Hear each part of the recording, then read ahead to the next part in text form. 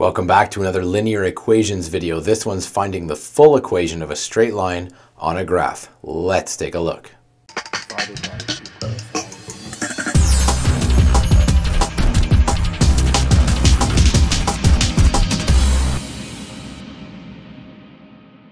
Now in the last video we learned how to calculate the slope or the rate of change of a straight line.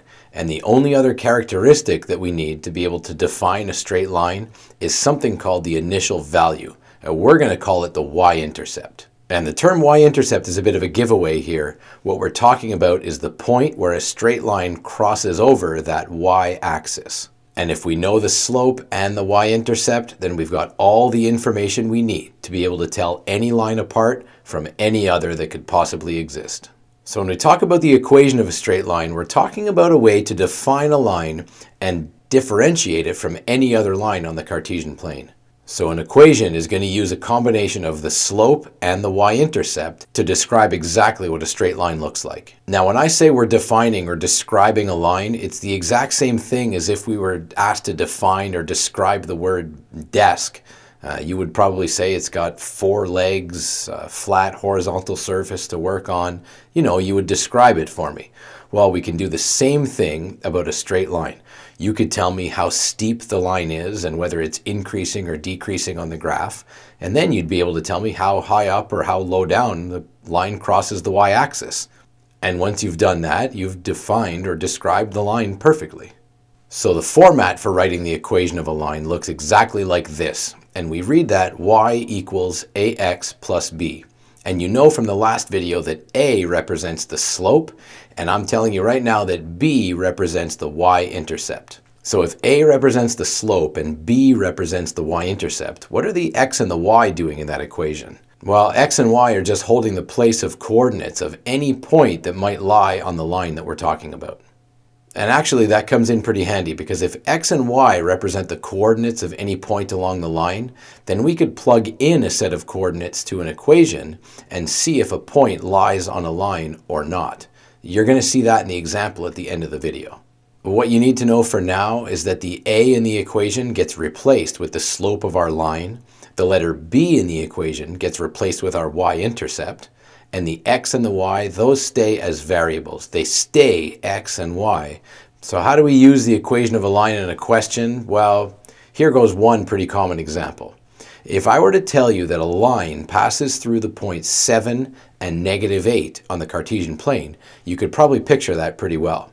Now, if I also told you that the same line has a slope of -2, you know that you're talking about a line that passes through that set of coordinates with a descending slope on the graph. But if I asked you exactly what is the y-intercept of that line, or if I asked you what's the equation of that line, you'd be able to find that pretty easily. And here's how it goes.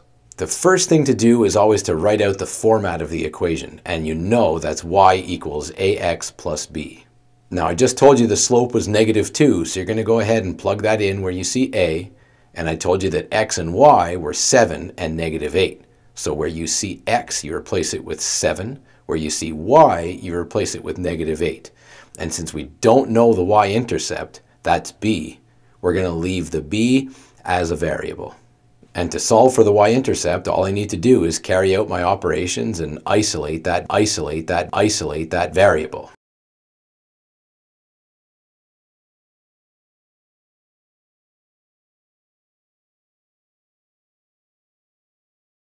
And now that I've solved for b and I can see its value is 6, I can write out the equation of that line and define it perfectly.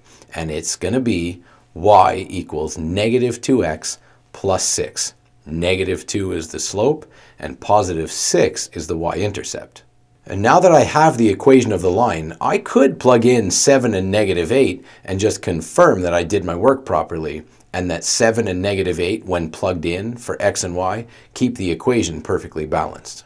Now, as you can see, that worked out well. So I'm going to plug in another point that lies on that line and show you that you could plug in any set of coordinates along the line, and you'd get a balanced equation after you do the math. Now that also works to prove that a point does not lie on the line that I just defined. So for example, if I plug in this set of coordinates, you're going to see that it's not on the line visually, and you're going to see that the math doesn't work out. My equation does not stay balanced, proving that the point's not on the line. Now let's watch a couple of examples on questions they could ask about the equation of a straight line.